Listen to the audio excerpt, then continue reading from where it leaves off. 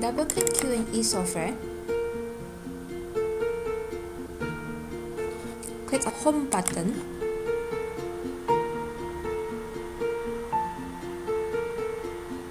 Click on Append.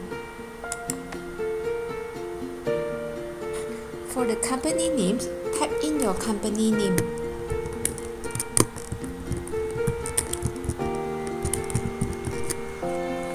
For server name, please type d3.qne.cloud.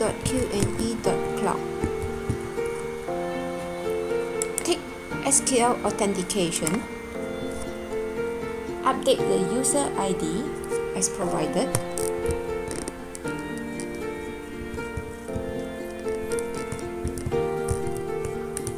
And the password.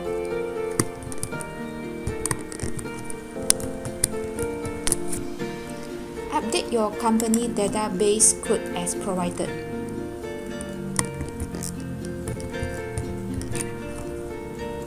Click on Test Connection. Tick Use Default Cloud Server and save it.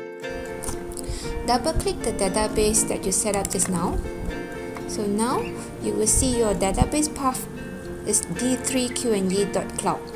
So you can update your username and password and log in now.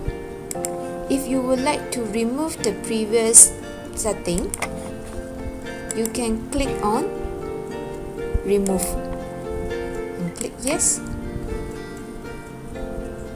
Thank you for watching.